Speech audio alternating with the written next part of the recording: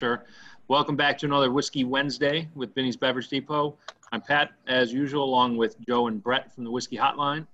Our special guest this week, Mr. Wes Henderson, founder of Angel's Envy, Bourbon, Rye, and other now, I suppose. So, Wes, nice to see you again. He's been a guest on our podcast before. You may have seen him or met him at a few of our stores, comes into town when available and does some events. Hopefully we can get back to that at some point here. So, Wes, how you doing, man? I'm doing great. Miss you guys. Miss being out.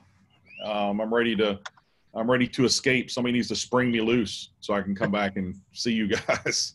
I think it's a common feeling, man. So, audience, any questions today, please use the Q&A function down at the bottom, and we'll do our best to get them answered for you.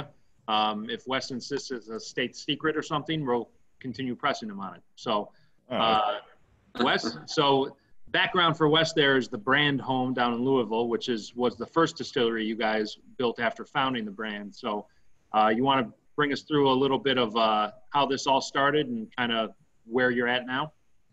Wow, it's been kind of a blur. It really has. It's hard to believe it's been, a little over 10 years since I started this thing, and with my father and the distillery now. We've had the new distillery open about 4 years, but I started on this idea in like 2008, 2009, and we brought it to market in March of 2011.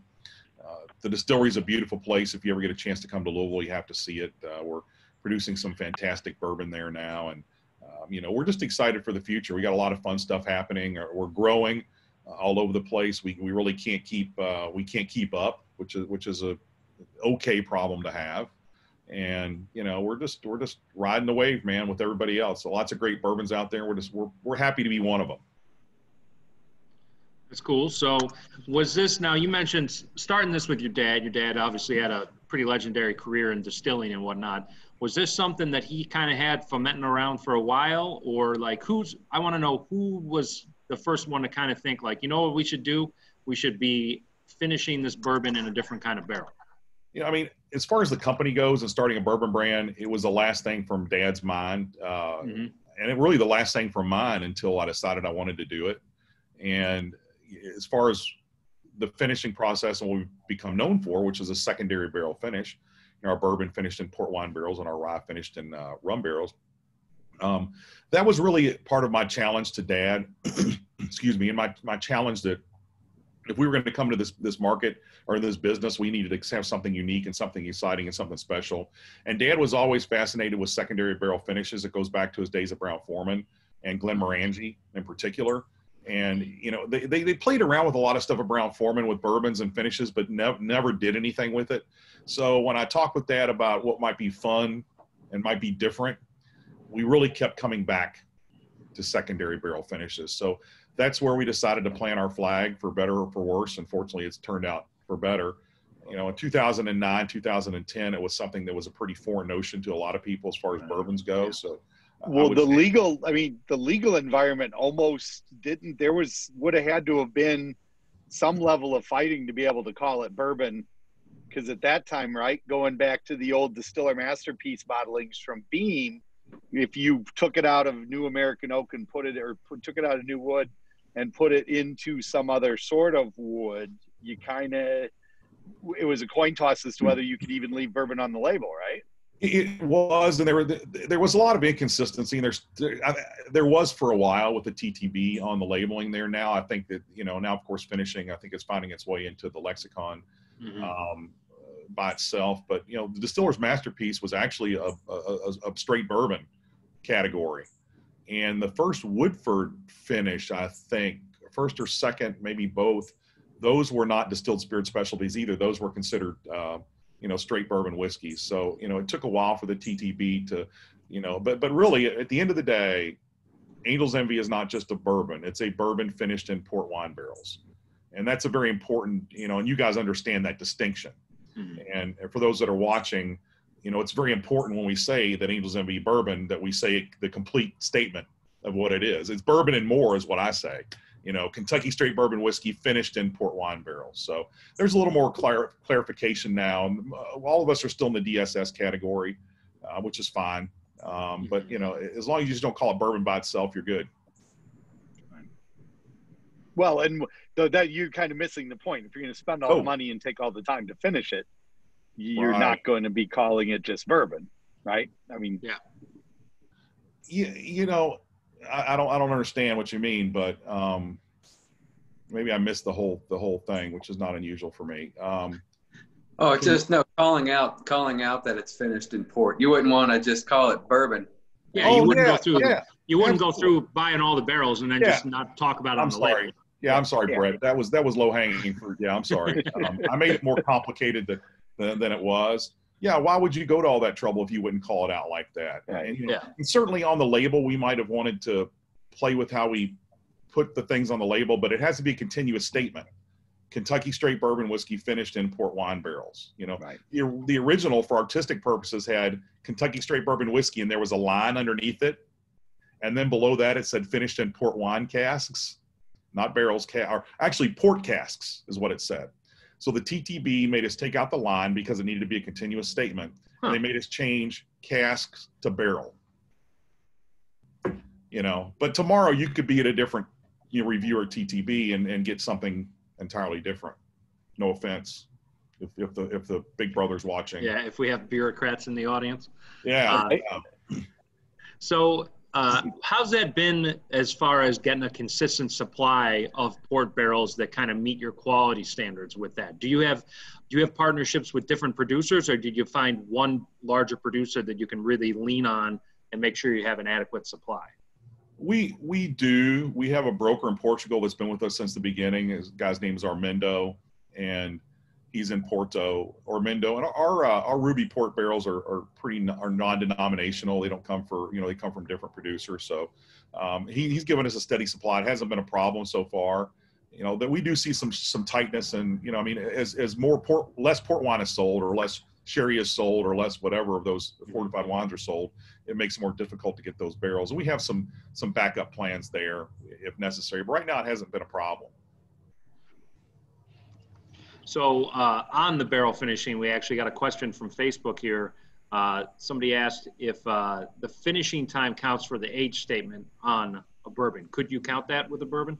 With the new regulations that the TTB is working on, I think we're going to be there sooner rather than later. You know, they can do it with Scotch, and we're hoping that the final regulations will allow us to say that, just to give us parity. So they are, because typically the way it would read now, the answer, I mean, the way it is now, the answer would be no, because you're only advancing age if you're being aged in a new charred oak vessel, right? With size restrictions and all that. Mm-hmm. Yeah, the language that's being worked on would be, once again, very similar to Scotch. That secondary barrel could be counted towards the total time in aging in wood. Yeah, make it more of a level playing field when it comes to age statements. I think that's fair, honestly. Right. And as a DSS does not have, you cannot put an age statement on a DSS. So that's the other thing. I didn't know that. That's correct. So on the port barrels, another question from Facebook here is what kind of port? Ruby, tawny, vintage even? Our flagship bourbon is Ruby Port. We released a tawny finish this past earlier this year, which was received very well. Which was very good, yeah. I've been playing with early vintage port, as well as some white port, some other stuff, which I'm talking about shit I'm not supposed to talk about, which here we go. How many minutes in? 10 minutes in, I'm already talking about stuff I'm not supposed to talk about. So Ruby Port is our flagship. Yeah. All right, cool. Well, I don't know if the audience has some in front of them with us, but I've got a glass of that Ruby Port finished bourbon in front of me here, at least. So when you're kind of constructing this, so this started obviously as a brand before you had that beautiful distillery in downtown Louisville built, right? Yep. So when we're drinking one of these newer batches of Angel's Envy now, are we working our way into any of that juice made at that distillery behind you there, or are we still a couple years away from that? Okay. Not yet. We're getting there. We're close. We're close enough to where in September we could start using that. I don't know if we're going to right away. I think we're going to let it age a little bit longer, mature a little bit more, and then we'll start blending in over a few years probably. we're not going to flip the switch. Although I tell you what, the bourbon that we're making in the Louisville distillery is incredible. I wouldn't be adverse to flipping the switch, but I think that just from a consistency standpoint and, to meet expectations of fans of the brand, we need to kind of slowly blend it over. How far do you feel? That's always interesting because you have wonderful sourced whiskey, you make wonderful whiskey, but they might not profile the same.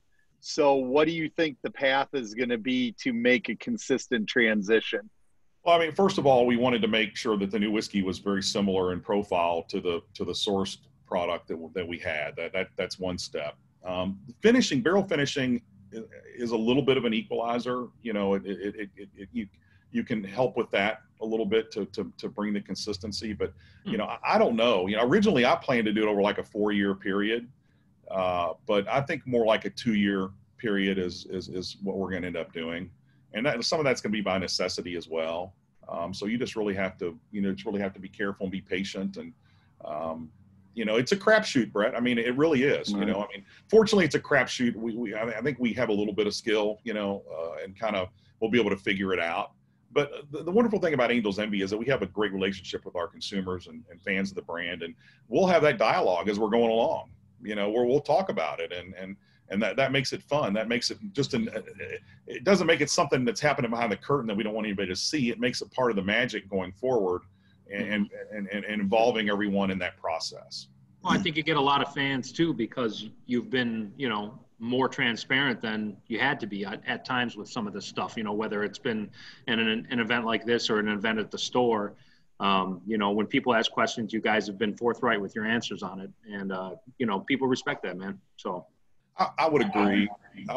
And, we've got some amazing, friends and fans of the brand. And we've built that relationship of trust over the years. And, with the sourcing thing, that used to be a bad word, years ago. And I think now you can really work some magic with source whiskey. And the fact that we've been able to maintain our consistency over the years with 3 or 4 producers that we've had that speaks about blending.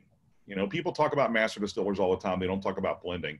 That we're able to consistently produce a product with 3 or 4 different producers over the years, and is a really good indication of how important the blending is. I had no idea you were sourcing from that many people. I mean, we know that obviously there was a long-standing family relationship with another big distiller in town, and I think people always just kind of assumed that's where a lot of juice was coming from and left it at that. Yeah, they did, and actually, none of it came from that particular place. I can't talk about the relationships we have outside of that, but surprisingly, none of it came initially. Actually, I can't even get into all that anyway. Yeah. But everybody thought first out of the box that we had to be getting it from Brown-Forman, which is where Dad was for 40 years. And I can tell you that was not the case. Don't ask me why, but they didn't take us very seriously at the beginning. Very seriously, can I say very serious or seriously? Which one is it, guys? Very seriously. Yeah, there you go. Got to get it right, which is fine. I wouldn't probably have either. We were kind of like that little that little dog nipping at your heels, in Louisville, and but some of the most exciting times I had early in the brand is when I heard stories coming out of our competitors where they were saying in meetings like, "How are these guys doing it? What are you doing? Why aren't we doing this?" And then I knew that we had everybody's attention a little bit. So those are always fun to have, little moments. So the good question on that, when we're talking about the barrels too, because you kind of have gone into source and how you can make, you can sort of correct or get the ship sort of going in the right direction through blending. How, when you're sourcing the port barrels, are you consistently getting exactly the same size? Because the same size isn't used. I mean, the most common size is usually 500 liters, which would be a pipe or a puncheon, but they're not 100% always that size. So are you consistently getting one size? We are. We're getting 60-gallon barrels every time. Okay. So that doesn't really become an issue, with surface area or anything like that, having that difference. And we have the flagship bourbon, we're finishing it in port barrels for up to 6 months. So when we do a blend, we'll take some that's been finished for 6 months. We'll take some finished 5, 4, 3, 2, 2 seconds if we have to round out that blend. And so that's how you have that flexibility. And you guys know better than anybody else. Not only are you dealing with the port barrel, how many times the port barrel's been used? That's another factor that comes into play. So there's a lot of pieces to that puzzle. Yeah. It's interesting. I tell people it's like this. You have to assemble the same puzzle every time, but the pieces are different every time, which makes it scary and fun and all those things that, Yeah, and I think people don't think about that. We certainly have people that are conscientious or conscious of that being the case in sherry. Is it from a Solera? Is it seasoned? What is it for the sherry finish? But I think that people don't think about port in the same way. But you're absolutely. I mean, if you've got, and back in the day, is it an export barrel or is it a barrel that's meant to be in the warehouse? Because they used to make export barrels with much thicker staves, and that would totally change traveling barrels totally make a difference. Yeah. And I didn't know that. I didn't explain that to me, what you're saying with traveling. Oh, that was a thing. It was a big thing in sherry too. So way back when before things were bottled and then shipped away, if you were, some town in England that needed a couple casks of port or sherry for the month or whatever, it would come off the ship in the cask, right? And the casks that were filled and then meant to be put on a ship and transported across the world were different than the casks that would just age in the warehouse in Jerez, Spain, or in Portugal. And they would be made from much thicker staves. Brett and I and Joe have seen some in some old Scotch warehouses in Scotland with staves that are 4 inches thick. Maybe we've seen some at Gordon MacPhail, these big old sherry butts that were filled with sherry and then shipped across the ocean to Scotland with that. And they, at Gordon MacPhail at least, referred to them as traveling butts. And they have, and I'm talking, seriously thick staves. And it produces a different whiskey for sure. I'm sure it does. Like 75-year-old whiskey we were tasting out of those. Yeah, and then those guys in particular have managed to age Scotch longer than pretty much anybody else in the country, and a big portion of what they credit it to, besides the microclimate in their warehouse and all that, are these specific traveling barrels that they have with these really hyper thick staves in them. I've never had whiskey that's been in a barrel for 75 years. I don't think. Matter of fact, I know I haven't. Yeah, there's we tasted a couple of good ones and a couple absolutely horrible ones. It tasted like licking the barrel, right? Well, that's it. I tell people, what is something going to taste like that's been in a barrel for 25 years? It's going to taste like a barrel. Yeah, it's going to. Or 23 years. Tastes like the lumberyard. Yeah, 23 years is a good example there. that exceedingly rare barrel where it still tastes like itself, and that's why those bottles are $40,000 and $50,000 a bottle. Yeah. That's great. And Baker from the chat, yes, that was the thicker staves were used because they were more resilient and they'd hold together. They could take a lot more banging around. Crashing around in the hull of a ship somewhere, it wasn't going to break open and leak. It was meant for traveling, Wheel it off a dock, put it on a wagon, whatever, take it across the countryside. It was going to hold up. Sounds like Jefferson's. Slightly different flavor profile, I'd say. So we kind of covered the bourbon here. So you want to talk about your other main product that we see ideally day in and day out. We were out of stock a couple weeks, but we just came back in the stores last week, was the rye. Right. How long have you guys been bottling the rye now? I think the rye probably about, 2020, probably 6 years now. Yeah, that's probably about right, about 6 years. I should know, but I don't. Like I said, a lot of this is a blur. So, and I'm glad that you got it back in the stores. I know we were bottling it a few weeks ago, which has been great. Our production team we've managed to continue production by keeping our people safe. And so the rye is fun.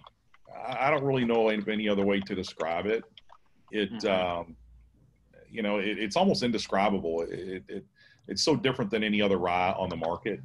And then once again, you come back to that rye finished in Caribbean rum barrels. That's the full, our Caribbean rum casks in this case that let us use casks. But that rum finish is that rum influence is very strong in this rye. But I enjoy doing it. My dad was not a believer in it when I first started working on it because it was so aggressive to him. And Dad was more about subtlety. I'm more about both barrels slap you upside the head kind of stuff. But Dad did what my dad does. He just let me do my thing, and and if it was going to fail, it was going to fail. It was going to work, it was going to work. But I think it ended up coming together in a really nice way. I think it's come together well too. I remember very specifically the first time I tasted it. I didn't really know what to think, and it just felt like every millimeter it kind of slipped back across my tongue. It was changing its mind on whether or not I wanted it to be a rye whiskey or a rum, and it was just back forth, rye rum. But I feel like now, tasting it now, and we just cracked open a new bottle, it tastes a little more integrated, I'd say, than it used to. I think it's got a little bit more direction now, to use an overbearing wine term, I suppose. No, I like that, but I also like the fact that it did have all those layers, and that it had that level of complexity that, that you just didn't really know how to describe it. You knew you liked it, and you knew it was unique, but the descriptors were just hard to come by. So, and I think also we've kind of dialed in this taste profile a little bit better to where I want it to be. Is the bottle you opened from the new bottling, the one you just opened? What's that does it have a batch number, Joe? Yeah, but I wouldn't know which batch. I don't know if that just came with the new shipment or not. Yeah, batch 11V. Yeah, I'd have to ask Kyle. I'm really particularly excited about this last blend that we did. I think it's you nailed it as far as dialing it in and finding that. I just think it all. Not that it ever didn't come together. I think that it's we're getting better at it, a little bit better at it. We're trying to figure this stuff out as we go along, man. Yeah, this smells like gingerbread cookies. I mean, this is with molasses. I mean, this is just like the whole office smells like gingerbread cookie. That's not a bad thing. That's a great thing. I'll often leave a glass open on my desk when I'm doing tastings or I'm tasting blends or whatever, and just leave the glass just sitting there to enjoy it. Somebody made a candle that smelled like this not too long ago. It was really good. Yeah, that's definitely, I say that's that's definitely a Christmas thing. More appealing smell than whatever's behind Brett right now. Yeah, I love that, Brett. It looks like you're swimming in a fermenter there. I said earlier before we went live, you need to have a raft behind you as well. Yeah, right. A big pink flamingo pool float. We had a couple of questions. Remember. Oh, go. We had a couple of questions from Facebook real quick. Somebody asked when you're going to be open for tours again. I think you said later this summer, maybe. Yeah, that's the plan. We still don't know yet. We're working with the other distillers on the Kentucky Bourbon Trail, and once we feel like we've got a tour path and everything's safe for our team members and safe for everyone coming, then we'll start doing it. So stay tuned on that. Yep. Another one was about our traveling barrels and if they'd be usable for more cycles, like a fourth or a fifth fill. I imagine it depends on how long what was in there beforehand was in there and how deep it penetrated into the wood and how much then extraction you're going to be able to get out of it before it just becomes and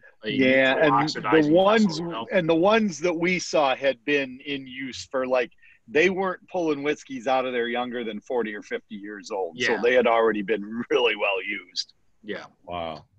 So, yeah, but I mean, those things are, they're close to impossible to find at this point because it's been a long time since the industry needed barrels like that, Right. So there's not a lot of those things left on the planet, unfortunately. And I don't know if you why really you like to somebody's point earlier, if you like port and sherry aged whiskeys, do yourself a favor and drink more port and sherry because at some point we're all going to run out of these barrels. Exactly. Yep. So you have talked before about you had a very specific rum partnership that you used with this rye, and then you had a business partnership come up with a different rum company. Has that changed what casks you're using with this Angel's Envy rye now? It hasn't now. I have been experimenting with other barrels in the Bacardi portfolio. to see what we can come up with. And I've been really excited about those things. I mean, look, I would love to keep it in the family if I could, but I'm also not going to mess with something that is. This is tasting awesome. I hate to see this get messed with. Yeah, nobody's encouraged me to do that. I'm doing it on my own because I think it will be fun. So there are some things that are looking really good in that respect. So we'll see how it all works out. That's cool. Now they've got a lot of Scotch distillers that at least the three of us are particular fans of. Have you tried anything with other? Have you tried any Angel's Envy that's finished in a different whiskey barrel yet, besides just different spirits or different fortified wine? No, but we've got a couple things that are cooking that are along those lines. They're cool. Very early. I think it'd be interesting to see barrels go from bourbon barrels to Scotland and then Scotland back. To get some influence there. We've been futzing around with some stuff, and we'll see how it turns out. But I think it's a great idea. I really do. That's cool.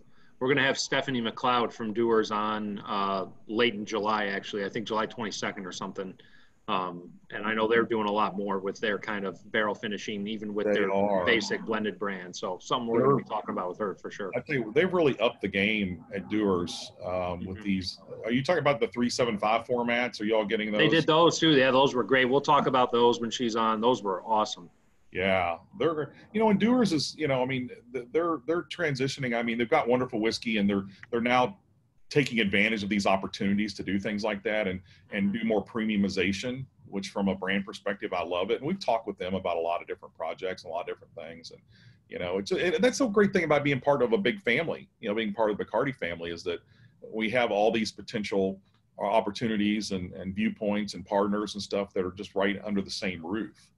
And if it makes sense, we'll take a look at doing stuff, Yeah, that's cool. I love the single malts, by the way. I love the Bacardi single malts line. They're great. Craig Ellicky is one of our favorites, and Aberfeldy as well. We were at a couple of those distilleries about a year ago now. Yeah, that's in the middle of nowhere, isn't it? Oh yeah, kind of. You get everything in Scotland really in the middle of nowhere. Yeah, Aberfeldy's. I think there's 6,000 people in Aberfeldy or something like that. Yeah. The trip to worth it though, because you can go to the Highlander and get that haggis. Oh. Yeah, you get a good piece of haggis nearby. Yeah, that's exactly what I'm not looking for right there. Oh, I got to dive both feet, Wes. It's delicious. I'm just scared. I got to admit, do you build in by going to Cincinnati and getting Geta? Yeah, have you ever had Geta in Cincinnati? It's like it's a second-rate American version of haggis that Joe and Brett are going to make apologies for the quality of it, but it's really, it's like if somebody decided to make haggis out of ground beef and then barely use any spices. It's garbage. It's that just sounds really wrong. Cincinnati food. No offense to anybody who might be tuning in from Cincinnati, but you screwed up chili and now you screwed up this weird spiced meat thing too.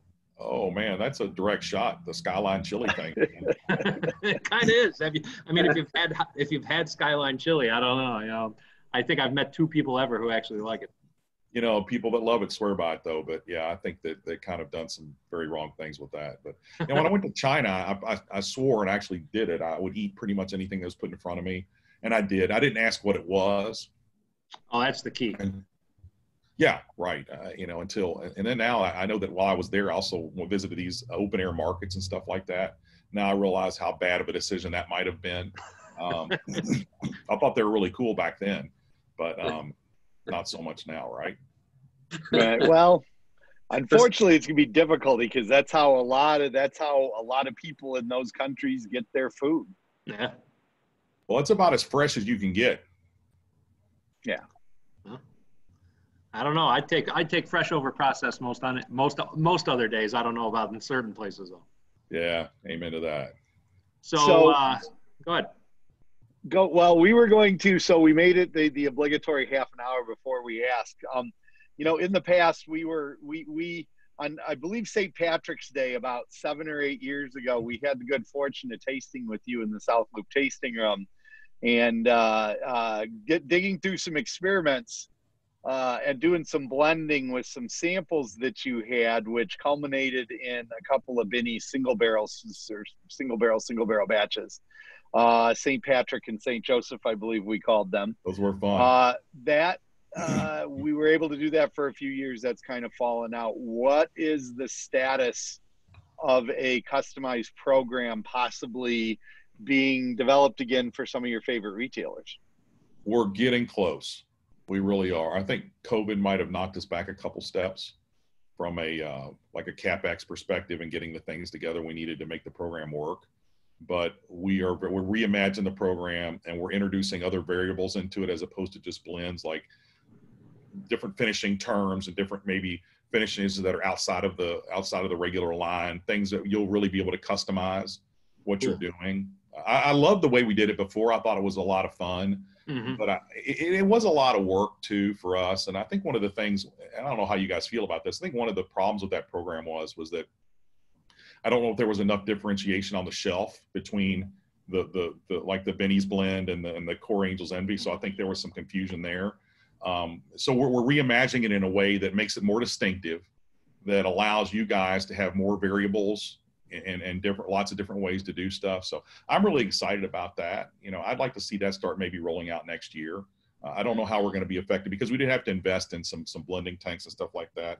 And with the COVID kind of throwing things off the tracks, I don't know how that's going to materialize. But you know, we're working our way back. We love working on those things with you guys. I think you all are the leaders in the country on those types of projects, and I'm excited to get them going again. Yeah, because we, you know, it was tough to distinguish unless you turned it. Luckily, our people were really excited about it. Right. We were able to kind of, you know, we did like to have a story. Goes back to what you said about quality, where you can have, there's going to be some variation that for consistency purposes you can blend out. But in this case, it was an opportunity to talk about all the different good tools that you had at your disposal, and we just sort of were able to expose a couple of the different tools, mm-hmm. you know, and put them side by side with, the idea for us was to put them side by side with what's going to be there tomorrow and a year from now and 2 years from now and so on and so forth. And that was fun. You know, I mean, that was fun. I think that the viewers today, obviously they know Benny's, and they know, you know, and those of you maybe new, you know, that there's such an appreciation for what you guys bring to Chicago, you know, that you just don't see a lot of other places, that level of sophistication. But it's not sophistication to the point to where it's, you know, hey, I know more than you know, it's sophistication in so much that you're always searching for new things. You're always, and not just searching for new things, you're educating people when they walk in the door as to what makes those things unique. And that's the education component. I mean, any store can do a special blend or a special barrel or whatever and throw it on the shelf and charge more for it and say, here you go. But when you're doing what you're talking about doing and educating and highlighting the differences and making it an experience and education as you go along, that's really what makes it special. Yeah. Well, people don't like it, then we're out of business. So right. Well, thanks. I guess the pressure's on now, right? Yeah. So speaking of pressure on to innovate, you guys always have, I assume we're going to see it again, the annual Cask Strength release in the fall. And we've seen, thankfully, we got some of the tawny port finish. I know there was a sherry barrel before that really just kind of hung around the distillery, right? Can we expect to see another kind of limited, higher-priced Angel's Envy release, you think, in the coming 6 months or so? No, probably not. You know, we did two in a couple years, and that was not really planned that way. It just kind of fell in. Okay. You know, I never really want to get on that gerbil wheel of innovation to where I have to just keep spitting stuff out. You know, we've got you don't want to have to stick to the schedule of just having to have some new package. No, I don't. I just don't. I don't roll that way. And I think that you know, if it's special and it's something to talk about and adds the conversation, then that's when we're going to come out. You know, and we've got probably 20 some odd different innovations in different stages of development right now, and we'll just start leaking those out as they happen. Mm-hmm. You know, we are coming up on our 10th anniversary, so who knows? You know, it might be fun to do something special there, but you know, we just don't know. All right. That's a great non-answer, isn't it? I mean, it sounds like a pretty well-rehearsed non-answer to me. But well, it keeps you from having to stick to a schedule, so you can continue to do what you want to do, and you don't have to stick to a schedule. I'm all about that. I've been using the word "ish" a lot with stuff. I don't know if "ish" is a word or not, but I've found that if you put "ish" behind anything, that it absolves you of any responsibility to be accurate about that statement. It'll be out. The other question I have for the future, I guess, is the new distillery, and how's that coming along? What are you talking about? What you talking about, Will? It was all over the news. This isn't a secret. Oh, okay. All right. I don't watch the news. Well, we don't really have a new distillery right now. We have warehouses. We bought 300 some odd acres out in the countryside. Beautiful countryside, by the way, farmland out in Henry County, Kentucky. So we've just opened a brand new barrel warehouse. We've got 3 more we're working on, and plans are to potentially put another distillery out on that property, but we're still a few years away from that. And then we'll probably maybe open that up for experiences, maybe deep dive brand experiences and fun stuff like that. There's a big fishing pond out there, and be crazy not to do something fun out there like that, right? Yeah, if you got a good piece of property, you want to use it, right? It's beautiful. We got another question from Facebook here, and that is, have you ever released any whiskey without any finishes? No, we haven't. And we, as a brand, we've gone back and forth about that. I think as of now, where we've landed is if it's in an Angel's Envy bottle, it'll be finished. Angel's Envy's become known for secondary barrel finishes.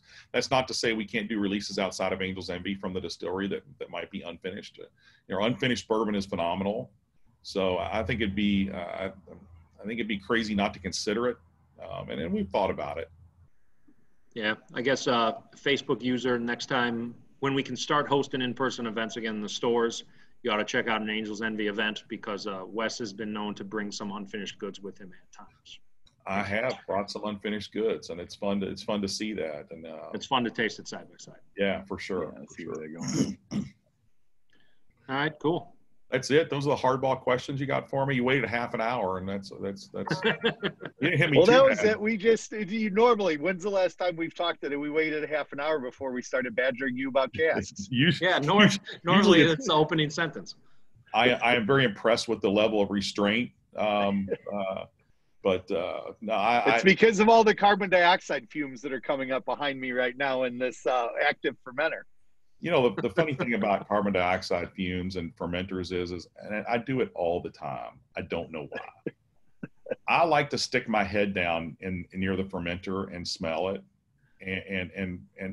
and understanding that you can't get too close because for those of you that have never stuck your head near a fermenter before, is you've got all that carbon dioxide off gassing, and if you stick your head too far down there, it'll knock your ass out. And I don't know why. It's like there's a couple steps in the distillery that have been there since the distillery's open, and I trip on them every time I go through there. I trip going down them, and I trip coming back over them. So I don't think I'm a complete idiot, and I'm not old and infirm yet, but those are 2 things I seem to have issues with around the distillery. I'm trying to get CO2 and tripping on the same step over and over again. I just wonder if there's a connection there. I'll have to pursue that a little bit further. Yeah, the CO2 probably leads to tripping on the steps. At least on the way out. Yeah, I think so too. I really do. I think I might have got a question by text here. Let's see. I think I understand you now. Here we go. This is funny though. I think I understand you now. Giving the CO2 conversation. Oh, that's great. I appreciate it. So that explains a lot of things about me. Apparently, that people were wondering about. Now I have an excuse for pretty much everything stupid I do from this point forward.